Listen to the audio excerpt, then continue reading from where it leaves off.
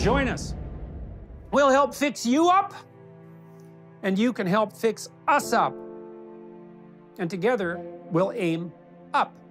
And here's a message to those young men skeptical about such things. What else do you have?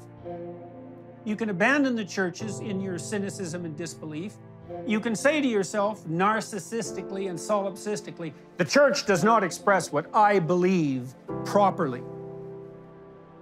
Who cares what you believe? Why is this about you?